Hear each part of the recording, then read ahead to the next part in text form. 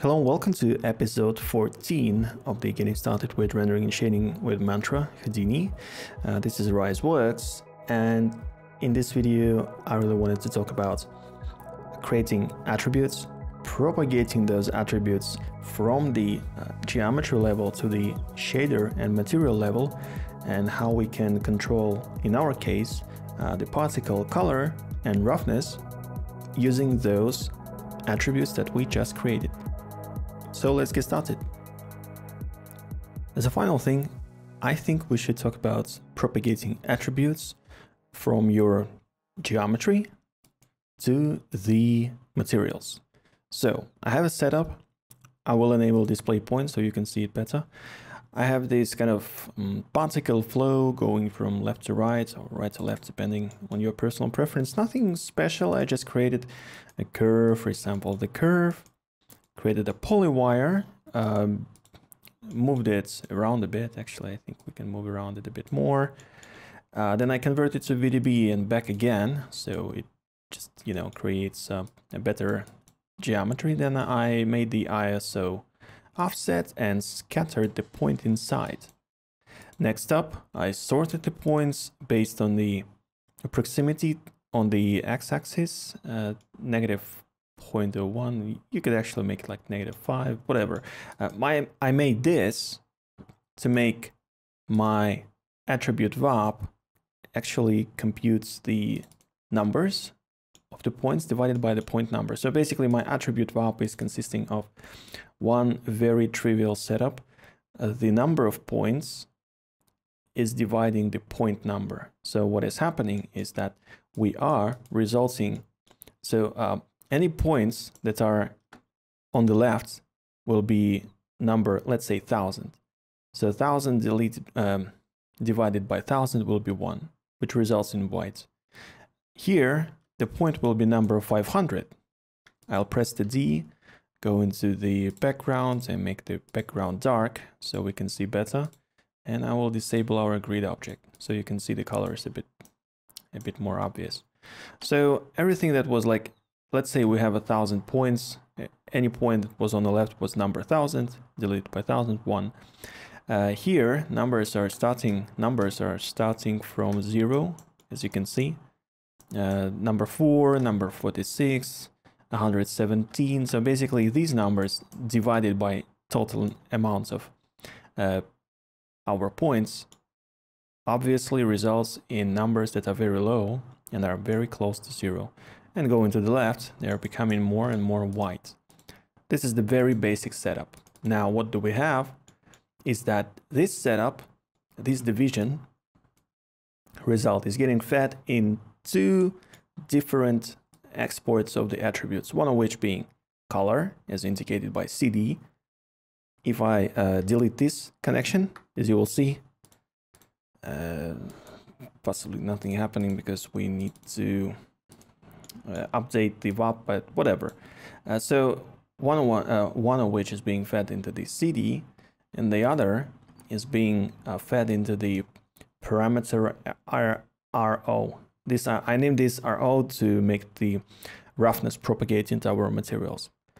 So this is a bit all confusing, but it gets colorful when I create the ramp. You know how ramp works at this point, so nothing spectacular here.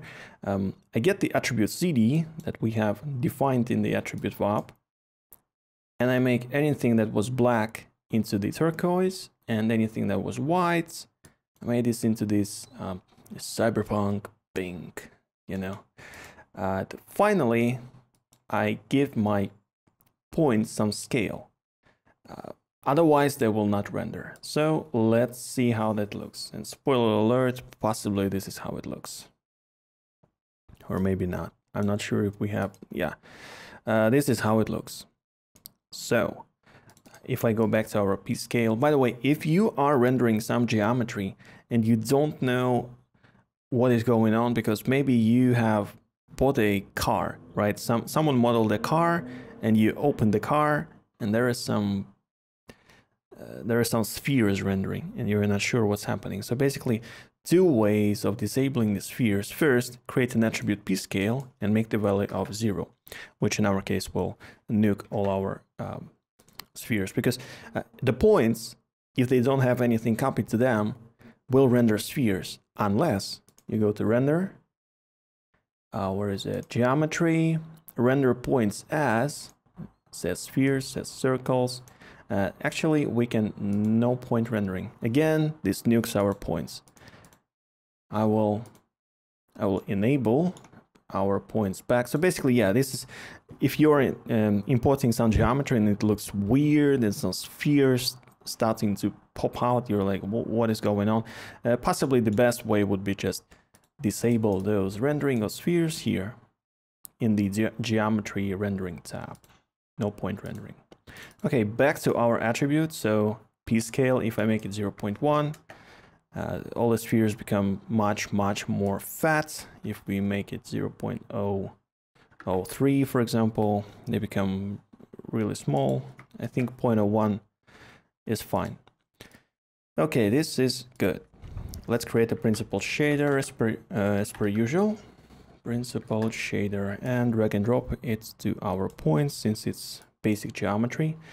And as you will see in a second, something will happen.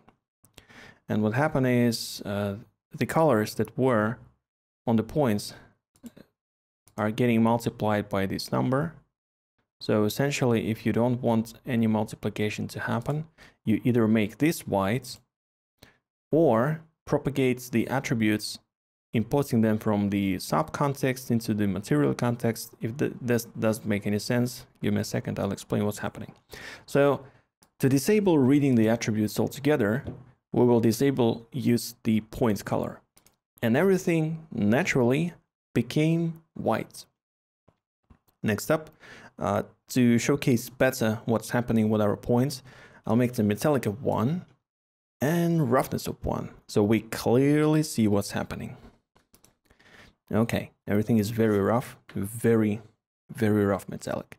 Now, to get our attributes into the materials, what we can use is bind, which will help us import our attributes. So as we know, if we go back, we can middle mouse here or press the I, and we see 4 point attributes, one of which CD, which is 3 floats, color, 3 floats are vector, the P attribute, which is again 3 floats, starts for position.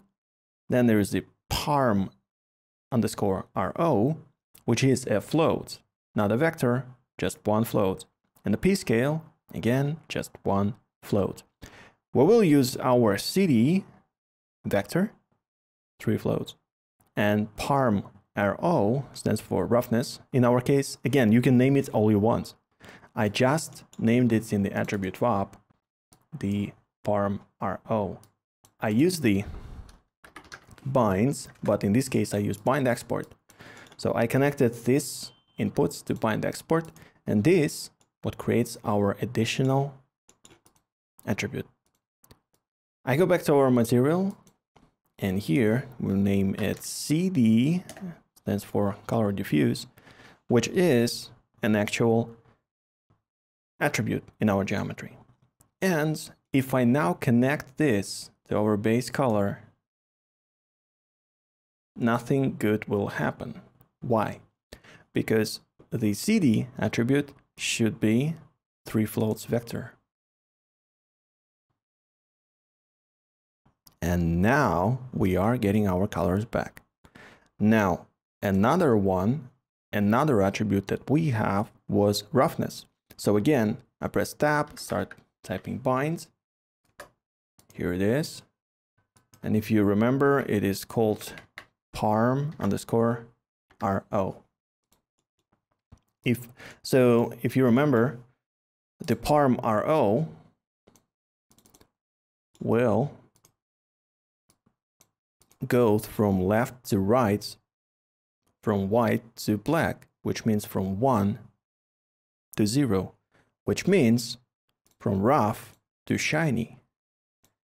Okay, let's see our assumptions if they are any true. So I connect the parm RO to roughness, and we will see.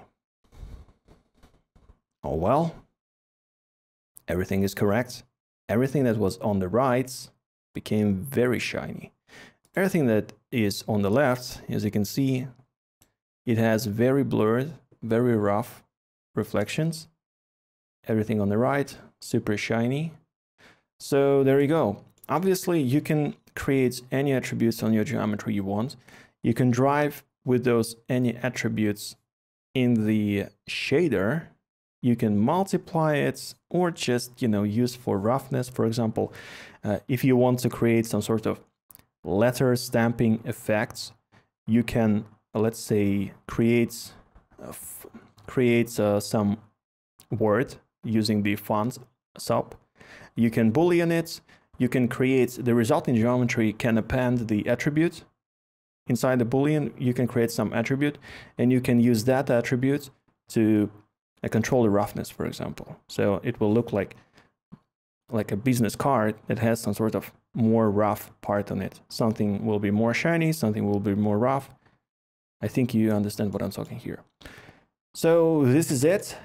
As a final thing, nothing really super serious or something to talk about, is that I think whenever you're copying anything to your copies, do not forget to pack and instance any geometry that you have. Otherwise, you will be actually having geometry, and if you pack and instance your things, they will be evaluated just once, and everything will be just instantiated. So this means you can render things like a lot of buildings, a lot of trees, a lot of maybe geometry-based particles. They will not take like terabytes of RAM, but actually it will be really manageable to render. So that's pretty much it. I think we are done with mostly everything I wanted to talk in the Mantra rendering shading section. Let me know what you think, and stay tuned for more. We absolutely will have more, especially considering the very fact that there will be a new rendering engine that's called Karma, and it will be used in native, and it will also introduce new context that will be called LOPs, for I think light operations, if I'm not mistaken. Anyway, it will introduce new workflows, new ways of set up your geometry, new ways of building the scenes, which is actually it will be improvements over what we are currently having in Houdini 17.5. So hopefully you can stick around and see what's what. And if you are into learning things like that, you are at the right place. This is Arise.Works. Thanks for watching, and see you later.